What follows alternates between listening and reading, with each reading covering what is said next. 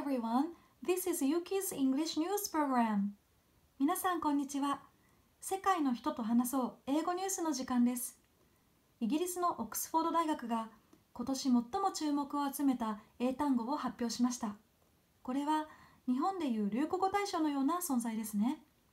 ニュースを聞いてクイズに答えてください。Question 1、今年最も注目を集めた英語の言葉は何ですか？そしてそれはどんな意味ですか？ Question 2、その言葉は去年に比べて使用頻度が何%急増しましたか？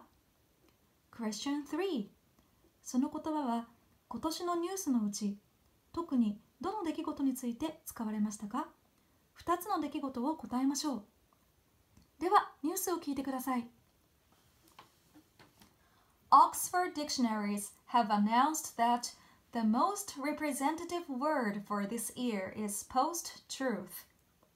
The dictionary defines the word as follows. Post-truth, relating to or denoting circumstances in which objective facts are less influential in shaping public opinion than appeals to emotion and personal belief. Editors said that use of the term post-truth had increased by around 2,000% in 2016 compared to last year.